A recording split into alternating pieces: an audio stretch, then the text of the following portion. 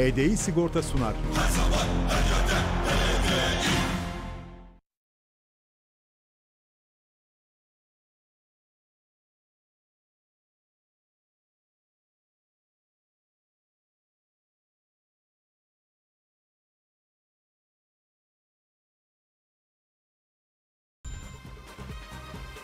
Efendim iyi akşamlar. Bir Bizim Stadyum'da sizlerle birlikteyiz. Gündem bir hayli yoğun. Bir yandan milli takım, bir yanda kulüplerin birbirleriyle kavgaları mı desem, yoksa münakaşaları mı desem, dilim pek varmıyor kavga demeye ama üç büyük kulüpler ve bir de yeni gündemimiz puanlar silinsin mi, silinmesin mi? Hatayspor'la Gaziantepspor'un bugün Kulüpler Birliği'nin gündeminde de bu vardı. Hepsini konuşacağız. Başkanların Fenerbahçe, Galatasaray ve Beşiktaş başkanlarının önemli açıklamaları var. Onları da program içinde değerlendireceğiz. Tabii bu arada Trabzonspor'da hayırlı olsun, uğurlu olsun diyelim. Yeni bir dönem başladı. Ertuğrul Doğan yeni başkanı, yeni dönemi Trabzon'a ve başkanı hayırlı olsun. Evet, bu akşam iki değerli konuğum var. Selim abi yıllardan beri hep birlikte oluyor. Selim abi hoş geldin. Hoş bulduk Faik'ciğim. Ve Giray Bulak hocam. Hocam hoş geldin. Hoş bulduk Faik. Efendim nereden başlasak? Tabii ki milli takımdan başlayalım. Milli takım Hırvatistan'a kaybetti, Ermenistan'ı yendi, Hırvatistan'a kaybetti. Yine grupta sıkıntılı günler başladı. Biz de milli takımla başlayalım. Bu akşam startı öyle verelim. Giray hocam ne diyorsun maça? Yani çok iyi oynadık diyenler var, şanssızlık diyenler var. Federasyon başkanı, teknik heyet öyle diyor. Nasıl yorumluyorsun yani? Neden kaybettik biz ya da niye kazanamıyoruz yani böyle Hırvatlara karşı?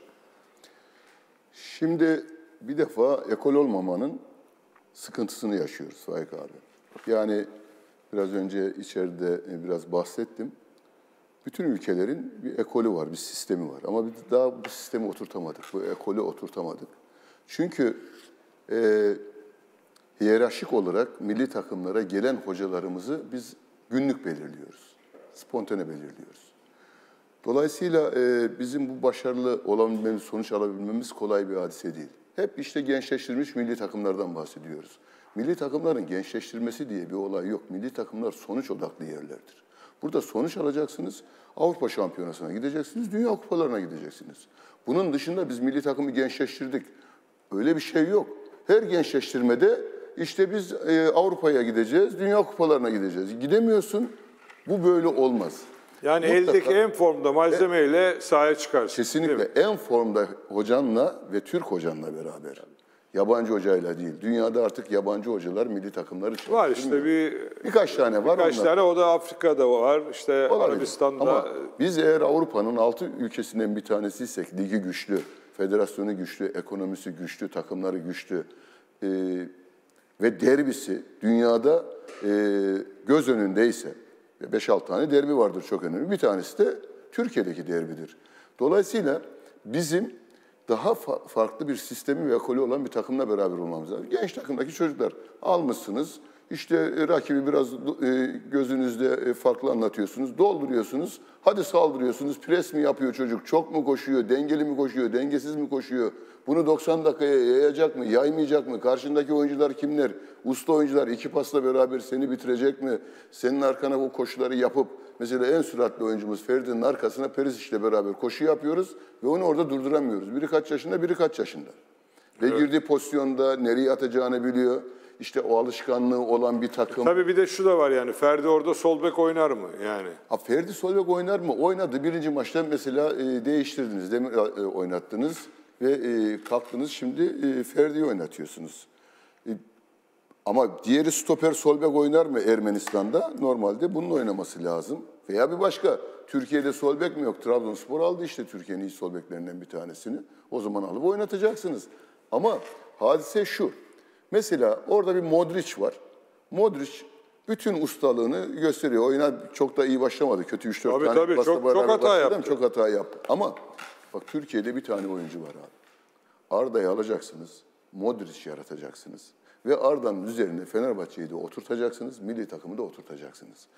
Onun bu hocam ben şunu anlamıyorum. Yani Selim abi de hocam. Ben hangi teknik adamla konuşsam, hangi eski futbolcuyla konuşsam herkes banko bir bu Arda'yı diyor. Bu hem Jesus hem de bu Kuntz. Neden bunu düşünmüyorlar? Yani kasten mi yapıyorlar? Bir yıllık anlaşırsan, neden yapıyorlar? Bir yıllık anlaşırsan Jesus'la bunu yapacaktır. Sonuç alacaktır. Siz diyorsunuz ki Fenerbahçe'ye hoca oldunuz.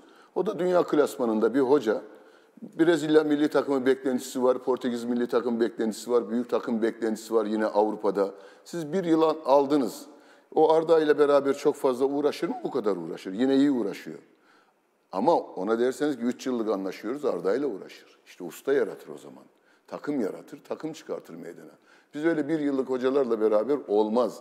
Veya gelecekte işte biz hoca bulamadık, Şenol Hoca ile ayrıldık. Kimi bulacağız? İşte Hamit gidiyor Almanya'dan Kuntz'u buluyor, geliyor. İşte senin çevren o kadar. Kuntz kadar bir çevren var orada. Kuntz'u alıp getiriyorsun. Hep ona bakıyorsun. Olur mu olmaz mı? Bugün Futbol Federasyonu Başkanı demeç vermiş. Çok iyi oynadık. 9 tane gol kaçırdık. Ya 3 tane oyunun başında işte o spontane gelişen oyunla beraber bir baskı yaptınız. Valla onların düşündükleri gibi ben bugün hem yorumları okudum, hem kendim yazdım, hem sosyal medyaya baktım. Yani Türk halkı son derece rahatsız. Hem Hamit Altıntop'tan hem Kuntz'tan. Şimdi siz Şenol Güneş'le beraber geldiniz, milli takımlar sorumlusu. Şenol Güneş Hoca ile beraber de bıraktınız görevi. Evet. Sizden sonra Hamit Altıntop geldi. Hamit vardı bizim zamanımızda. Vardı ama milli takım... Bakmazdı bu işlere. Peki ne diyorsunuz bu Kuntz işine, Hamit işine? Ben sana bir şey söyleyeyim. Şunu söyleyeyim, Kuntz için konuşayım da Hamit için konuşmam. Şöyle ki, şimdi Kuntz hocaymış, öyle diyorlar. Hoca diyorlar, bilmem ne diyorlar. Bana göre Türk milli takımın hocası Türk olması lazım bir defa. Tabii canım, kesin tartışması. %100 bir defa aşağı. Peki buna mesela yönetim niye evet diyor? Mesela Hamit Altıntop diyebilir, Kuntz'u getirebilir. Yani Futbol Federasyonu neden hemen evet diyor yani? Hamit'in geçmişe dayalı bir deneyimi, bilgi birikimi, belki top oynadı ama bu işleri kabul edecek bir yeteneği var mı yani? Daha o tartışılır. Federasyon başkanlarının bu işi anlaması lazım, bilmesi lazım, fikri olması lazım. Olmazsa fikri... Yani Nihat Özdemir federasyon olsaydı bu karar hayır. getiremez. Nihat abi çok farklı bir insandır bir defa ve işten de çok iyi anlar. Tabii canım, yıllarca Fenerbahçe'de de görev yaptı. Çok iyi anlar futboldan. Aziz Yıldırım'la Ankara çalıştı. gücünden biri. Aziz Yıldırım'la çalıştı yıllarca. Onun için bunlar hiç bilmiyorlar bu işi. Mesela dediğim beyanatı ben de okudum. Hürriyet Gazete'de çıktı. Evet. Diyor ki, dün çok iyi oynadık ve diyor 9 tane gol kaçırdık diyor. Pozisyona girdik diyor. Acaba ben başka bir maçımı seyrettim veyahut bu galiba ofsaytları filan saydı. Veyahut santrayı geçiyoruz ya, 1, 2, 3, 4, 5, 8, 9 sefer geçtik belki santrayı. Ve diyor böyle bir laf. 2 tane pozisyonu onu öyle anlattılar. biz girdik, 2 tane girdik fakat çok iyi bir kalecileri var adamların. Tabii. Hepsi iyi takım. Bizden çok daha iyi takım. Çok farklı adamlara sahip. Topu onlar oynadı. Teknik direktörleri Dalic işin özetini yapmış. Maçtan önce biliyorsun basın toplantısında dedi ki, sordular ona işte bu başarı. Vallahi biz dedi 3,5 milyon nüfusa sahip bir ülkeyiz. Ama Bursa'nın nüfusu 3 milyon dedi. Türkiye'nin nüfusunu söylemeyeyim. Siz bu sorunun cevabını kendi içinizde arayın dedi. Cevabını bulun dedi. Yani ama şimdi abi o bence çok mesela bunu hep hocalar söyler. O zaman İzlanda 300 bin nüfuslu bir takım. Tabii. Ülke. O zaman Brezilya 300 milyon nüfuslu. Hayır, tabii şu var. 85 milyondan niye çıkartamıyoruz manasında? Niye çıkmaz? Biz abi bir defa bir spor ülkesiyle beraber oynadık. Yani Yugoslavya'dan 7 tane ülke çıktı. Bundan 2 tanesi Dünya Kupası'na gitti. Hırvatlar ve Sırplar Dünya Kupası'na gitti. Halen de oynuyorlar. Yani ve halen de var herifler. Şimdi orada biliyor musun Sırbistan Karadağ bir ülke gibi görünüyordu. Şimdi Sırbistan'la Karadağ kendi arasından milli maç yaptı. Evet. Yani şimdi Yugoslav ekolü dediğiniz zaman atletler oradan çıkardı, basketbolcular oradan çıkardı, futbolcular oradan çıkardı. Abi Yugoslavya öyle bir ekoldü, sistemi olan bir ekoldü. Dolayısıyla bunlar oralardan yetişen futbolcular. Mesela Rusya'da dağıldı, 14 tane ülke oldu. Gürcistan var, yani Gürcistan takımı fena takımı, fena oyuncular mı çıkıyor oradan? İyi oyuncular çıkıyor şu anda, Avrupa'da oynayan iyi oyuncular var. Onun için buraya böyle bakmamak lazım. İşte bizim ülkemiz güçlü ama oradan İtalya karşısı hemen bütün oyuncular İtalya'ya gidiyor. Bütün oyuncular Almanya'ya gidiyor, Avusturya'ya gidiyor. Para var. Oralarda para var ve oyuncular orada gelişiyorlar. Kendini buluyor. Adam daha iyi oluyor. Büyük takımlarda oynuyorlar. Tabii, ve dönüyorlar orada. Bir de Modric gibi bir usta var orada abi. Dünyanın 1 numaralı. 37 yaşında abi. 40 yaşına kadar oynar, 50 yaşına kadar. Orta sahaları hepsi iyi onların. Aldı mı topu onlar, ne yapacağını biliyor. Nereye kaçacağını biliyor. Nerede duracağını Fakat biliyor. Galler maçından biraz moral motivasyonu eksik geldi. Mesela ilk 15 dakikada yani o Cengiz Ünder bilmiyorum bir top da ona lazım. Yani çok bir de yurt dışında tamam bu kadar futbolcumuz var falan da çoğu takımlarında oynamıyor. Geliyorlar burada bank oynuyorlar. Yani bizim ligde de öyle. Yani kendi liglerinde oynamayan oyunculardan bir milli takım çıkartıyoruz. Mesela şimdi sesli düşünüyorum. Çağlar'la Meri oynuyor. Mesela Samet bank oynuyor Fenerbahçe'de. Samet'i mesela kadro asla düşünmüyorsun. Doğru mu? Yani. Doğru. Oynamayan oyunculardan milli takım bu bir mesela kadroda olsa şöyle bir geride stoper olabilir mi? Samet'le Abdülkerim olabilir miydi mesela? Ya niye olmasın yani? Ama biz hep mesela bakıyoruz Çağlar, Melih Demiral, niye İtalya'da oynamıyorlar ki? Veya Ozan. Veya Ozan. Birinci maçta mahvetti yani. Milli takımda yalnız şunu ben söyleyeyim sana. Milli takımda hakikaten iyi oyuncular var. Allah var. Şimdi aynı takım Şenol'daydı. Bak, Almanya, Rusya, Hollanda, Norveç hepsini yendi. Bu takım yendi. Bu takım yendi. Eğer senin hocan seni severse, sen de onu seversen çok daha rahat hareket ediyor oyuncu. Şimdi Selim abi, mesela Faroe Adaları yenilgisinden sonra yani şu beklenirdi normal Futbol Federasyonu Hamit Altıntop'a yani o yönetimde kalabilir, milli takımdan alıp Kuntz'un da görevine son vermeliydi. Yani bu 2024'de biz bu ekiple başlamamalıydık. Bir yerli hocayla. Kim? Fatih Terim olur, Samet Aybaba olur, Sergen Yalçın olur. Yani biri olur, bir yerli hoca olur. Abdullah Avcı olur, herkes olur ya. Bak abiciğim, bu durumlarda tamam mı? Beklemeyeceksin, tamam mı? Hemen değiştirmen lazım. Şimdi bekliyorlar yine. Ses seda çıkmayacak şimdi. 2 ay sonra maçlar başlayacak. Ama Haziran'da, şimdi mesela bugün yarın Fenerbahçe-Beşiktaş maçı var ya, milli takım rafa kalktı. Haziran'a kadar kimse ağzını onlar açmaz. unutturuyor kendini konuşmadığın zaman. Ne Kuntz'tu, ne oydu buydu konuşulmaz. Haziran'da bizim Mayıs'ta lig biter. Haziran'da hayda başlarız Letonya ile Galler maçı. Onları kaybettik mi veletler? Ondan sonra değiştirecek. Şimdi değişti. Abi bak biz ne oynadık? C Ligi oynadık. Evet. C Ligi'nden güya çıktık B Ligi'ne. Ya C Ligi'nde kimlerle oynadın? Cebel Tarık'la beraber oynadın. Çıktın. Ya ne işimiz var C Ligi'nde ya bir kere? Ne işin var C Ligi'nde? Tabii. Şimdi B Ligi'nde işte böyle uğraşıyoruz. B Ligi'nden de güya A Ligi'ne çıkacağız. Ya Türk milli takımının işi C Ligi'nden B'ye, B'den çıkıp A'ya geçmek midir? Dediğin gibi ama Türk milli takımında çok kariyerli bir hocayı yine şef hoca yapacaksınız abi. Tabii. Aynı Alman sisteminin nasıl işte Herberger zamanında Schön'ün zamanında Derwal'in zamanında işte diğer arkadan gelenler hep hoca oluyordu. O sistemi kuracaksınız ve alışkanlık olacak orada. Tabii. Milli takıma gelen saçmalamayacak artık. Arkadan gelen ona yönelik bir takım. Bizim elimizde çok iyi, Selim abinin dediği çok güzel bir şey var. Bir havuz var bizde. 50 kişilik müthiş bir havuzumuz var. Bu havuz Fransa'da belki de 500 kişiliktir. Oyuncu portföyü olarak. Tabii. Almanya'da 500 kişidir. Çünkü orada 6-7 milyon futbolcu var. Bizde 500 bin futbolcu var. Ama bu 50 kişilik çok iyi bir havuzumuz var. Bu havuzu biz değerlendirebiliriz. Milli takımda ya sen sonuç odaklı bir milli takım oluşturmak istiyorsan da olgun oyuncularla da oynayacaksın. Olgun hocayla da çalışacaksın. Dünya futbolunu bilen hocayla. Sen dünya üçüncüsü olmuş hocam var. Kur etrafına geliştir. Bütün milli takımları bağla. Hepsini Türk. Hatta bu yapılanmayı yani o zaman da senin başkanın Futbol Federasyonu Başkanı'nın böyle 9 tane gol kaçırdık demeci vermezdi. Böyle bir şey olur mu ya? Olmazdı. Yani size o zaman anlatıyorlar futbolu yanınızdakinde, siz onlara inanıp yapıyorsunuz. Bunu göremeyip de bunu demeci veren bir başkan olduğu zaman futbolu da böyle yönetirsiniz işte. Olmaz. Türk futbolu böyle yönetilmez. Türk futbolunun çok büyük sorunları var. Futbolun bütün sorunlarının arındırılması lazım. Faik abi. Onu bilen adamların gelmesi lazım. Bilen adam. Oradan gelsin Atamayla bir olmaz. defa. Bu iş atamayla olmaz. Bilenlerin oraya gelmesi lazım. Şimdi ben bakıyorum Futbol Federasyonu'na. Hatta şimdi ümit milli takımlara bak, genç milli takımlara bak. Kimler geldi? Kimler oradan gönderildi? Onların kimler geldi? Yani şimdi geliyorsunuz. Ya dünyada 65 yaş grubu dünyayı yönetiyor. Biz de 65 yaşları emekli yapıyoruz.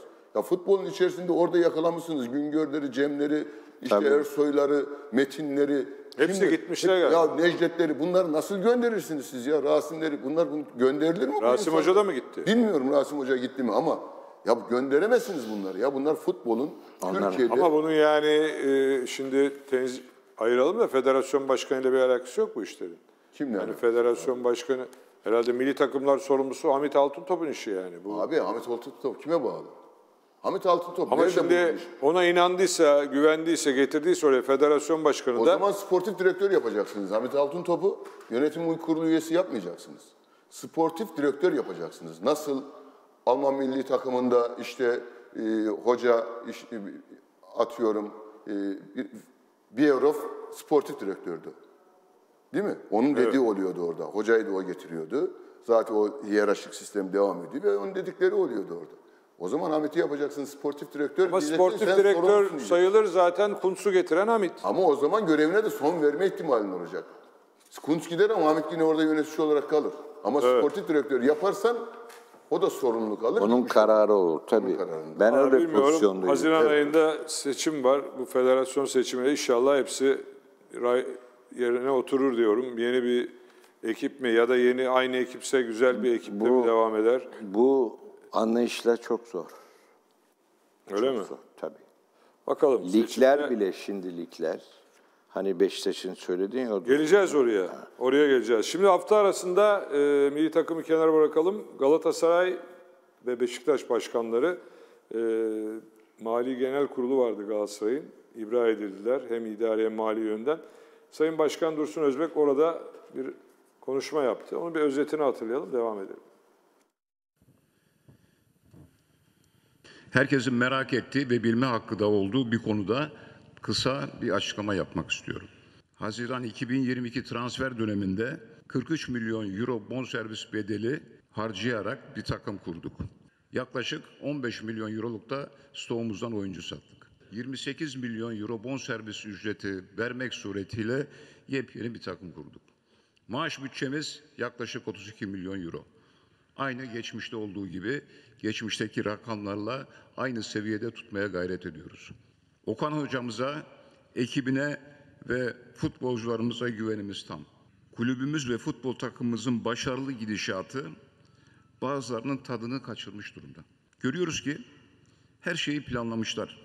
Ama geçen sene ligi 13. sırada bitiren takımın bu sene bu başarıyı elde edebileceğini hesaplamamışlar.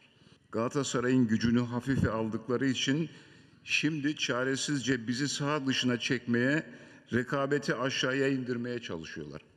Küçük ayak oyunlarına, içinde kabadayılık geçen numaralara da gelmem. Sosyal medyada yaptığımız ve sadece eleştiri içeren bir açıklama nedeniyle Federasyon, Türkiye Futbol Federasyonu bana 21 gün hak mahrumiyeti ve ilaveten de bazı para cezaları verdiğini öğrendim. Onlara tavsiyem şu, doğruları söylememizden korkmayın kardeşim.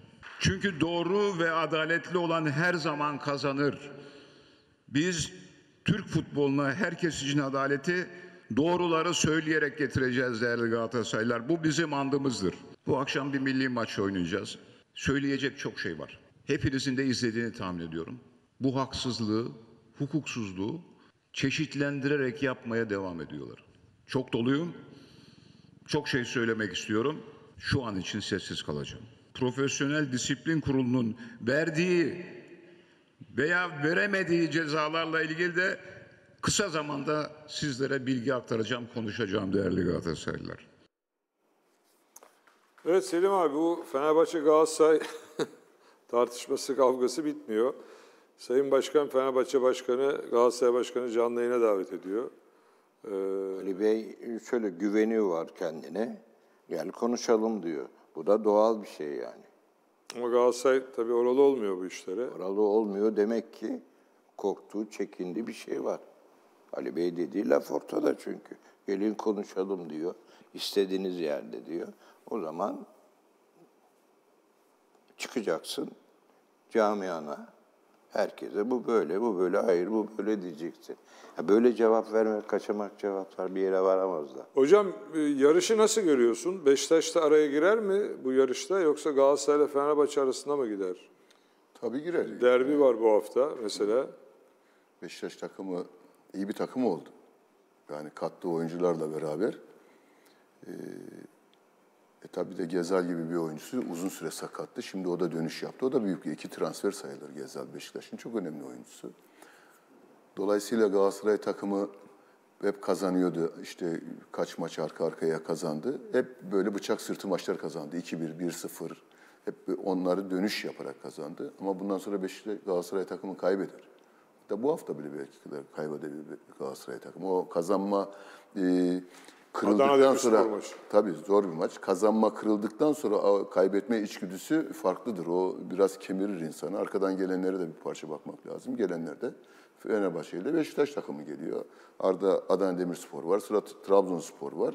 Trabzon bayağı geride kaldı. Geride kaldı ama olsun. Yine Trabzonspor takımı işte şimdi bir seçim kaosuna girmişti. Onu atlattı. Bundan sonra daha oturur. Ama Galatasaray takımı bundan sonra çok rahat gidemez böyle. Yani hep böyle bıçak sırtı kazanan takımlar kaybedebilir. Arkadan Beşiktaş takımı da iyi geliyor.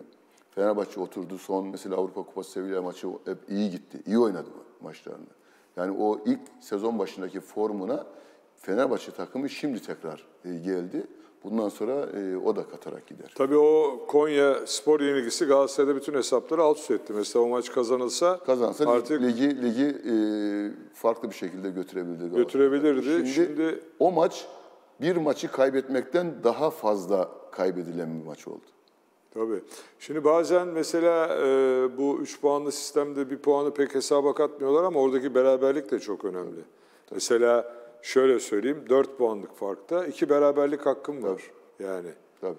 Ama şimdi 2 beraberlikte puandır Faik abi. Geçiyor. Yani. Puandır Faik abi. Tabii. Puan. Tabii. Goldür. Bilmiyorum siz yönetimde miydiniz? Yıllar önce rahmetli Şadan Kalkavan As Başkan siz de vardınız. Bir Fenerbahçe Altay maçı vardır.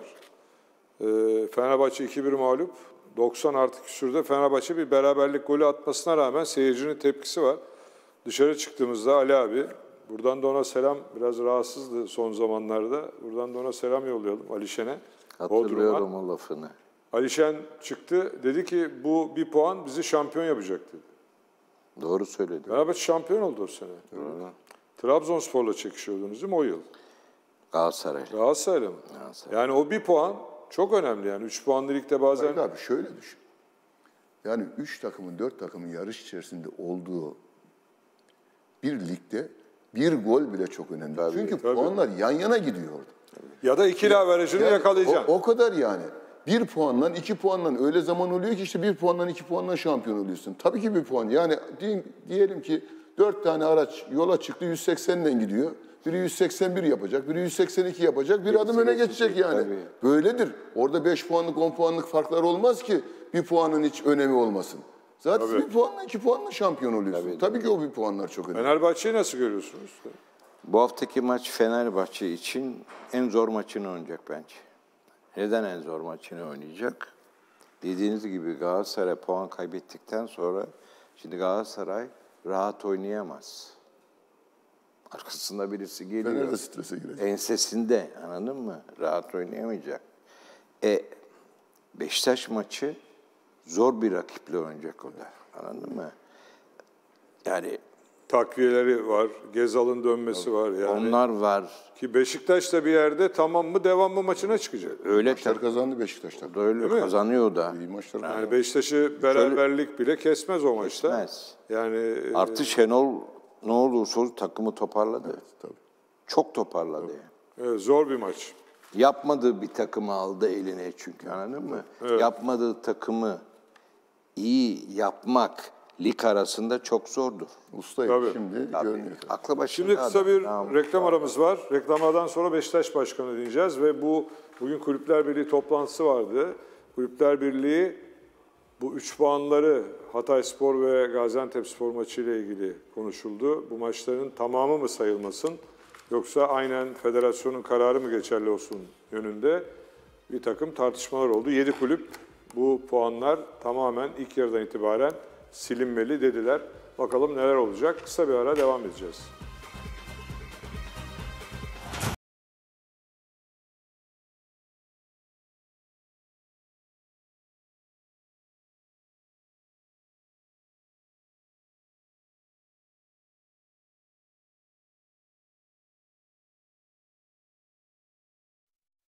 HDI Sigorta'nın sunduğu program devam edecek.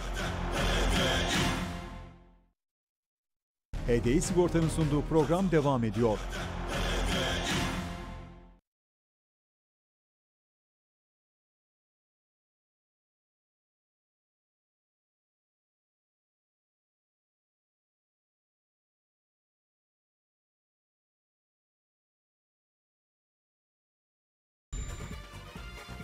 Evet, devam ediyoruz.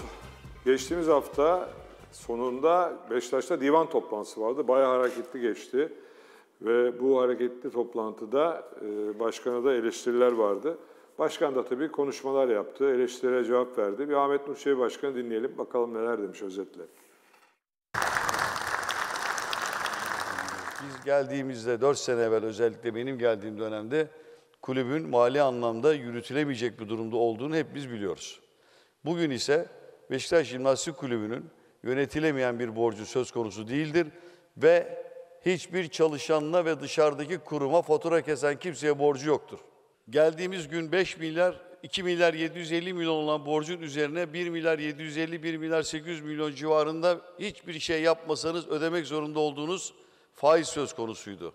5 milyar 200 milyon borcumuz olduğunu iddia ediyorum. Neden biliyor musunuz arkadaşlar? Sayın CEO'muz izah etti. 6 milyar 200 milyona kasanızdaki parayı koyup da 5.700'e düşebiliyorsanız kasanızdaki çekleri ve de birçok alacaklarınızı da var kabul etmek zorundasınız. Bunları kabul etmemek söz konusu olamaz. Türkiye Futbol Federasyonu Başkanı Kulüpler Birliği'nde toplantı yaparak bir puan sistemini getireceklerini ifade ederek 2 tane öneride bulundu. Bunlardan bir tanesine daha sıcak baktığını hissettim ve dolayısıyla bunun Beşiktaş'ın zararına olduğunu biliyordum. Ben gündeme getirmedim. Bana sorulan bir soru üzerine bunu cevaplandırdım. O gün kalkıp da zamanı değildi bunun diye açıklama yapanlar, peki soruyorum, ne zamandı? Neden Türkiye Futbol Federasyonu 30 gün sonraya ertelemiş olduğu maçların başlamasına 2 gün kala 28 gün sonra bu konuyu gündeme getirmesi gerekirken 3. gün getirmişse ben ne yapmalıydım arkadaşlar? Dolayısıyla orada yapılan bir yanlış yok. Orada o gün Fenerbahçelilerin ve Galatasaraylıların, hani Göksel Bey diyor ya bu Galatasaray şeyinden nasıl kurtulacağız diyor, lobisinden. Dolayısıyla bunu buradan söylüyorum. Biz hiçbir zaman 5 puan istemedik. Biz sadece adaletten ve haktan bahsettik. Bizim savunduğumuz yazılmış olsaydı, TFF tarafından kabul ediliyor olmuş olsaydı acaba susacaklar mıydı? Hayır arkadaşlar. Dolayısıyla TFF'nin elini güçlendiren o günkü sosyal medya harekatının doğru olmadığını huzurlarınızda beyan etmek istiyorum. Özellikle son bu sezonda yapmış olduğumuz transferlerde çok genç çocuklarımız var. Özellikle Getson başarılı bir transfer, Raşit Gazel başarılı bir transfer. Öbür taraftan Tayyip Talha genç kardeşimiz başarılı, Emirhan Antalya'da top oynayıp gelecek, o da başarılı olacak. Yani baktığımız zaman yapılan transferler geleceğe yönelik Beşiktaş'ımız için çok önemli değerler. Bunların buradan ben kefaletini veriyorum. Bu genç sporcularımızın altyapıyla ilgili yapacakları yer kıymetli bir yer. Yani orası önemsiz bir yer gibi, o yapılan, emek verilen yerin önemsiz olduğunu sakın düşünmeyin. Birkaç sene içerisinde inşaat bittiğinde keyifle gidip altyapıda çocuklarımızı izleyeceğiniz bir yer sizlere taahhüt ediyoruz buradan. Evet. Ben sana bir şey söyleyeyim. Beşiktaş bu davasında %1 milyon haklı. Haklı mı? Tabii, öyle bir şey olur mu ya? Böyle bir şey ne demek ya? Hükmen mağlup saymak, böyle bir şey olur mu? Olmaz böyle bir şey. İmkan yok. Adaletsiz bir iş. Hiç oynatmamış kabul edecekse herkes öyle yoluna devam edecek. Haklı. Giray Hocam. Haklı. Alacak. Çünkü niye haklı abi? Ya ben puan kaybediyorum, siz 3 puan kazanıyorsunuz. Ben oynamışım, deplasmana gidiyorum, para harcamışım, Ama sahada şimdi oynayacağım, para kazanacağım. Bunlar bir yok. grup da diyor ki Beşiktaş bu maçları kazanmış olsaydı diyor, bu gündeme gelmeyecek. Gelmesek, Yine tamam. gelirdi. Hayır. Yine başkası tarafından gelirdi. Hayır, hepsi kazanmış olsa gündeme gelmesin. Doğru. Hepsi kazanmış olsa hepsinin avantajı aynı. Ama bir tarafta şimdi dezavantajlı bir takım var. Bir tarafta da avantajlı takımlar var. Ben de şampiyonluğa gidiyorum yani. O bakımdan Aşağısı da tehlikeli. aşağısı da tehlike ve gerisi nasıl temizlenecek? Yani onu temizleyemedikleri için bundan sonrası 3-0 hükmendir dediler. Eğer aşağıya baktığınız zaman geriye dönük kartı var, cezaları var, parası var, deplasmanı var, seyircisi var, yorgunluğu var, sakatı var abi. Kırmızı kartla oynayanı var. Yani aşağıya geriye döndüğün zaman o kadar derinlik bir karanlık var orada ki. Hem de çok yakın bir Şimdi ama Beşiktaş'a o hakkını vereceksiniz abi. hakkı onun.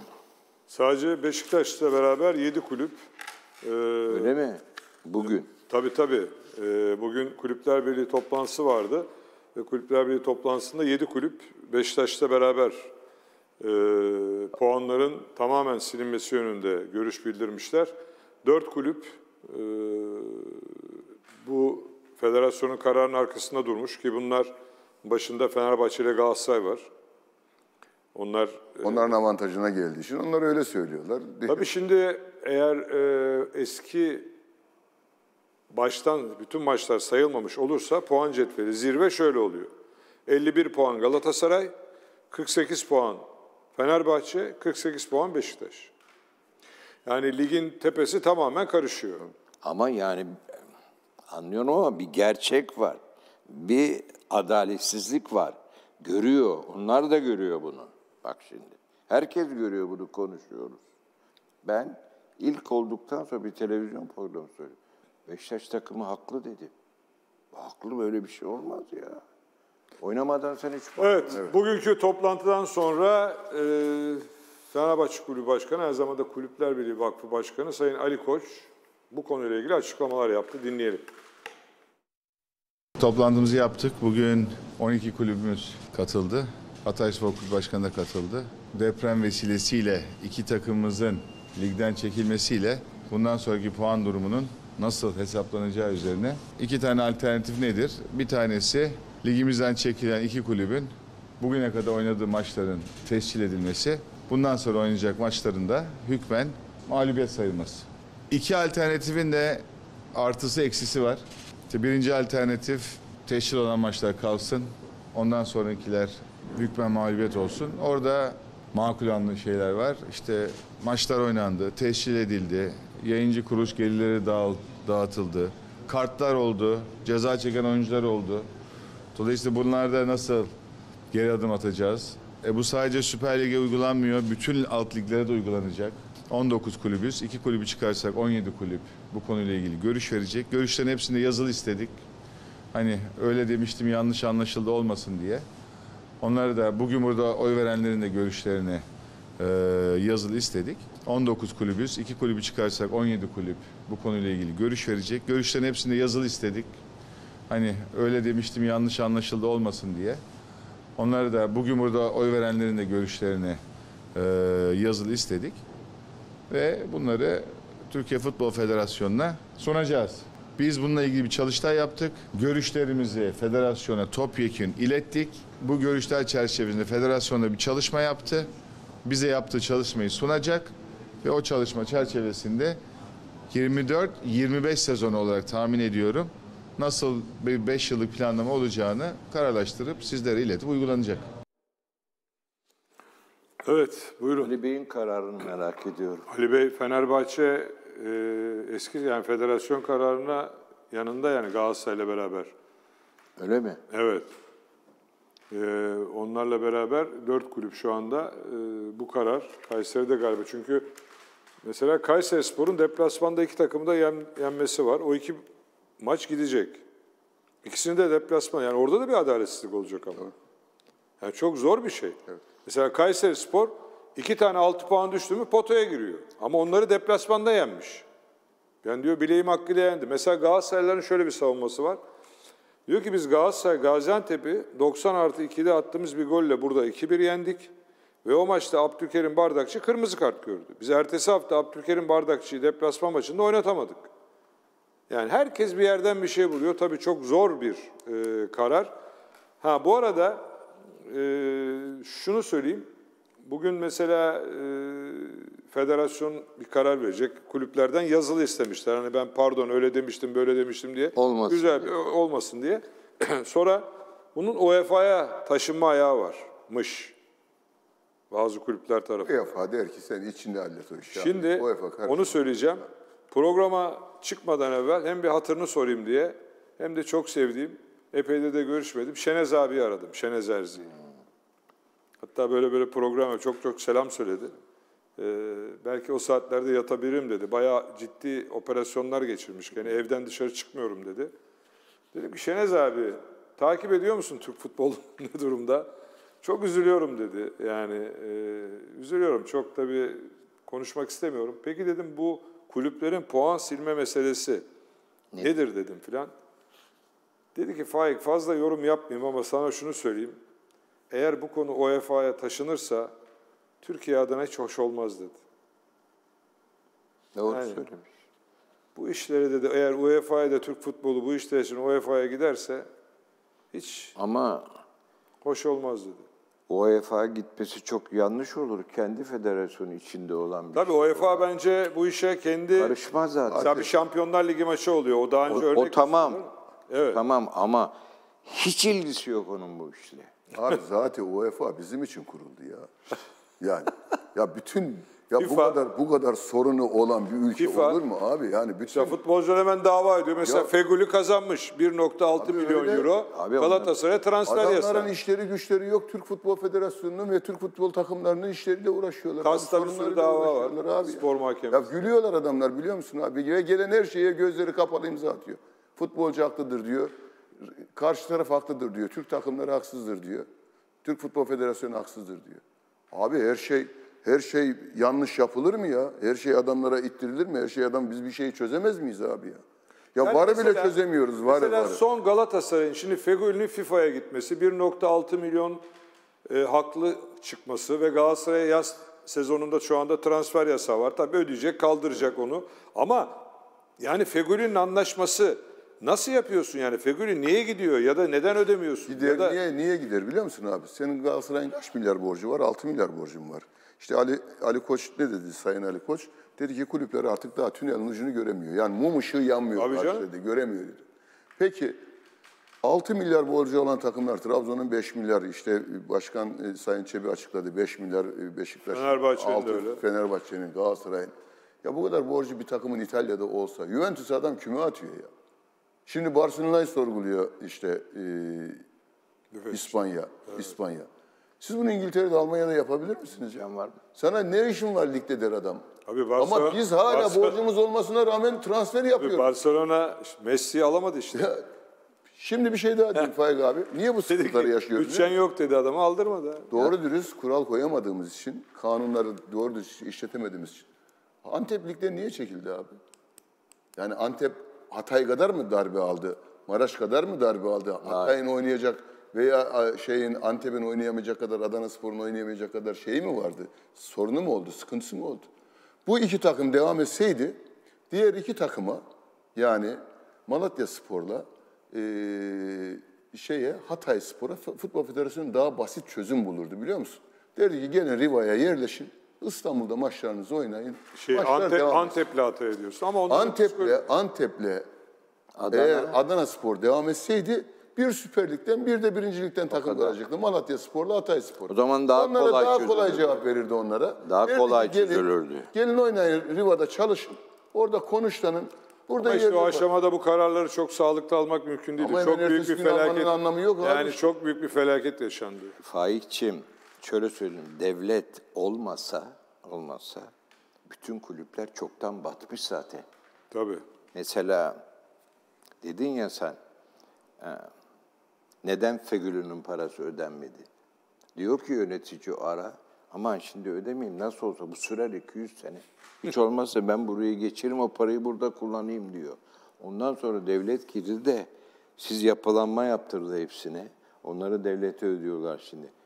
Hepsi kulüplerin batmıştır diyorum, Fenerbahçe hariç. Hiç. Çok da zor durumları. Bundan sonra da Biliyorum. kolay değil. Çok Şimdi zor. bütün bu borçlara rağmen gerçekten bir genç başkan ortaya çıktı ve ben adayım dedi ve de tek başına aday oldu ve Trabzonspor'un yeni başkanı oldu. Sayın Ertuğrul Doğan. Kendisini kutluyoruz, alkışlıyoruz. Bakalım Hayırlı olsun. kongreden sonra hayırlı olsun diyoruz. Neler demiş? Kısaca hatırlayalım, üzerine konuşalım. Değerli huzurun, değerli basın mensupları, yapılan olağanüstü genel kurulda sandık sonuçlarına göre değerli başkanımız Sayın Ertuğrul Doğan 1129 geçerli oyun 919'unu almıştır. Kendilerini tebrik ediyoruz, başarılar diliyoruz.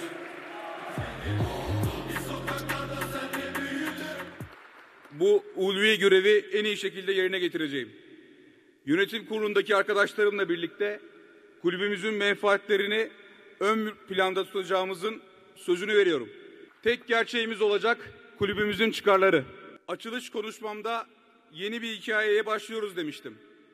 Bu hikayenin kahramanları Trabzonspor camiasının bileşenleri, yani sizler olacaksınız. Biz büyük bir aileyiz ve şu andaki sorunlarımızı ortadan kaldırabilecek hafızaya, kültüre ve güçlü bir iradeye sahibiz. Kimse endişe etmesin, karamsarlığa da kapılmasın. Beraber aydınlık yarınlara yürüyeceğiz. Dün ve bugün gerek Trabzon'dan, gerek ülkemizin değişik şehirlerinden, gerekse Avrupa'dan kongremize katılım göstererek yanımızda olan, gelemedikleri halde gönderdikleri mesajlarla desteklerini ileten herkese canı gönülden teşekkürlerimizi sunuyoruz. Allah yolumuzu açık etsin, dualarınızı esirgemeyin, saygı ve sevgilerimle. Değil mi? Evet, Trabzon? hayırlı olsun Hayırlı diyelim. olsun. Hayırlı İşi olsun. çok zor. Tabii ki çok zor. Trabzon'da hani bizi bu sene bekleyin, seneye şunu yapalım falan öyle bir yorum yapamazsınız yönetimdeyseniz. Çünkü o seyirci yani şampiyonluk isteyecek değil Başkan mi? zaten Faik abi Trabzon'un finansını karşılayan Evet. yöneticiydi. Başkan yardımcısıydı o zaman. Bu Doğan Bey. tabii Ertuğrul Doğan. Selim abi, Coşkun abi yok mu? Trabzonsporlu Coşkun, Biliyorum. Kabak Coşkun, Biliyorum. Bülent abi, Ankara Sebahattin güçlü. Şahinkaya, evet. Ankara Sebahattin güçlü Şahinkaya, evet. Güngör Şahinkaya. Evet. Onların yeğeni. Bacılarının çocuğu Ertuğrul. Ve Trabzon'un merkez çocuğu. Belki kökenleri Gümüşhane doğru ama Trabzon'da doğma büyüme. Ve Trabzon'un merkez. İlk defa da merkez çocuğun bir tanesi başkan oldu. Epey bir zamandır kazadan olurdu abi. Öyle mi? Ve Trabzon'un hepsi, dayıları hepsi Trabzonspor'da kaptanlık yapmış. O zaman çok farklı Hepsi bir kaptanlık insan. yapmış. Evet. Yani aileden biri. Dolayısıyla hem finansı iyi hem futbol aklı Ama iyi. işte o tribün şampiyonluk ister. İyi futbolcular Geçen sene alsın oldu. der. Bu sene yapılanma diye geçer devam tabii. ediyor. Hayırlı Şimdi- olur Trabzon. Hayırlı olsun. İnşallah. Başkana yolu açık olsun diyelim. Şimdi son bölüme yaklaşıyoruz. Biliyorsunuz pazar günü çok konuşulacak bir derbi var. Fenerbahçe, Beşiktaş. Selim abi senden başlayalım. Ne olur bu maç? Dedim Fenerbahçe'nin en zor maçı olacak bence. En zor maç olacak. Fenerbahçe galibiyete biraz da olsa yakın. Neden yakın diyeceksin? Çünkü 15 gün evvel 3 tane puan kaybetti Galatasaray takımı. Konyaspor'u. Ondan sonra Fener kazandı Alanya'da. Fenerbahçe bu büyük maçı atlarsa Fener şampiyon olur. Şampiyon olur. Olur. Olur. Fener'in kadrosu çok iyi bir kadro. Kim ne derse desin. Fenerbahçe'nin kadrosu şu anda bana göre Türkiye'nin en iyi kadrolarından bir tanesi. Evet. İyi oynadığı zaman çok iyi oynayan bir takım seyrediyoruz. 3 tane de attı. Özellikle son haftalarda formda bu Avrupa Kupası'nda 4 tane de attı. ama. Evet. Adam dışarıda oynadığı bütün maçlara bak. Hepsi kazanarak geldi buraya kadar. Giray Hocam maçlardan önce Fenerbahçe'nin sahaya nasıl çıkacağını tahmin eden ne yorumcu var ne gazeteci var. Yani buna biz de dahil ama ben artık 8-10 tanesini çözüyorum. Ama 1-2 tane karavana atıyorum. İlk başlarda tamamen 5-6 kişi değiştiriyordu ama son dönemlerde Jesus bunu 2'ye 3'e indirdi. Fenerbahçe'nin ideal 11'i ya da banko oynaması gereken futbolcuları sence kimler? Yani sen teknik direktör olarak, yani ben olsam bunları banko oynatırım. Ben mesela hiç kimseye söylemem ama Arda'yı söylerim mesela. Tabii o. Yani Ardo'yu ilk 11'e yazarsın. Ben Arda'yla yani belki çok abartılı bir şey olacak ama mesela Arda'yla bir Real Madrid'deki Modric'i yaratırım. Bir Barcelona'daki Messi'yi yaratırım. Bir çok önemli takımının çok önemli bir adamı olarak yaratırım onu. Milli takımının çok önemli bir adamı yaratırım. Çünkü mihenk taşları çok önemlidir abi. Bir nesne, bir obje, bir takımlar için çok önemlidir. O objenin etrafında herkes birleşebilir. Bilirsiniz, onun ne yapacağını bilirsiniz. Ama çok oyuncu vardır, birçok takım. Fenerbahçe'deki oyunculara da bak, birçoğunun top ayağına geldiği zaman ne yapacağını bilemezsiniz. Nereye atacak, çalım mı atacak, pas mı verecek, şut mu atacak bilemezsiniz. Ama Arda tipli oyuncular ne yapacağını bilirsiniz. Çünkü çok iyi oyuncu olduğu için. Çünkü çok yetenekli adam olduğu için. Yani o topu kaybetmezsiniz. O top hep elde kalır, takımda kalır. Alır hep örersiniz, oynarsınız. Şimdi Modric'den niye vazgeçemiyorlar? Bu yüzden vazgeçemiyorlar. Anlatabildim mi? Şimdi Fenerbahçe takımı bunu yaparsa, biz tabii sonuçta hocası var. Mutlaka üst seviyede bir hoca. Bunlar düşünüyordur ama tabii bir yıllığına gelmiş. Şampiyonluk istiyorsunuz hocadan. Yani Fenerbahçe'ye gelmişsiniz bir yıllığına ve şampiyon olacaksınız. O da tabii ki daha olgun oyunculara yöneliyor. Bunu yapamıyor ama yapıldığı takdirde bu oyuncu çok farklı bir oyuncu olur. Ama ondan sonra elde tutulur mu tutulmaz mı? Maçı nasıl görüyorsun? Yapabilirim. 3 ihtimalle bir maç mı? 3 ihtimalle maç ama yani iki tarafı da galibiyet baskısı örseleyecek ve berabere bitecek bu maç. Galatasaray'ın işine yarayacak. Bana öyle geliyor bu maç. Ama Adana Demirspor'u yenerse bir gün. Adana Demirspor'u yenerse belki de bu birer puan onların avantajını olacak. Belki Adana Demirspor Galatasaray'ı yenecek. Galatasaray yenecek. Hiçbir hoca ne olursa olsun o taraftarın katiyen karşısına almaması lazım. Fakat bu Arda'da ister istemez karşı karşıya düştü. Tabii. Hiç böyle bir şey istemez. Çünkü sen orada hocasın. İyi hoca olabilirsin, kötü olursun. Daha iyi, o ayrı da var. Oyuncu oynuyor sahada ama. O oyuncu karar veriyor. Yeteneği ortaya çıkıyor. Yetenek farkı doğuruyor. Eğer ben bir oyuncusum, iyisen kendimin kanunları olur. Tabii. Aldığım zaman yaparım. Milli maçta o kadar çok kritik birkaç pas attı ki abi. Jesus'un ismi Jesus'u orada Arda'nın önüne çıkartıyor. Tabii. Eğer Jesus ismi olmazsa Arda'yı başka hoca çoktan oynatırdı orada. Zaten. Evet. Mecbur oynatmaz. Ben de başka karşı gelemez. Evet. Yalnız ben de başka bir yorum yaptım bunu. Hatta yazdım bunu. Jesus'a dedim ki Jesus'un ismi de olsa sen dua et dedim. Aziz Yıldırım ve Alişen'le çalışmıyorsun dedim. Yani o zaman da baskı görürdü. O zaman Jesus değil. Alişen oynatır. olsa Alişen de işte Selim abiyi bilir Bolic'i nasıl oynattığını. Hem de Pereira'ya dünya şampiyonu Brezilya'nın hocasına. Evet. Değil mi? Bir de tabii bu maçın hakemi geçen programlarda da konuştuk. Sağdan say Halil Umut Meler, soldan say Halil Umut Meler gözüküyor. Bilmiyorum MHK'nin yeni başkanı Sayın Lale Orta nasıl karar verecekler ama herhalde bence Halil Umut Meler'den başka bu maçı yönetecek hakem var mı Selim abi?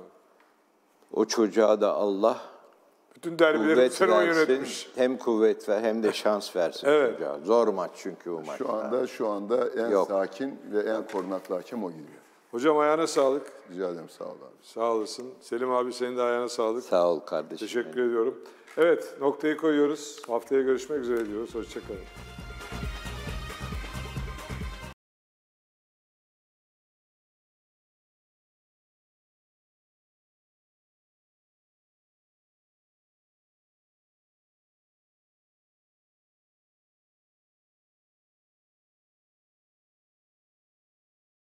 HDI Sigorta sundu. Her zaman, her yerde,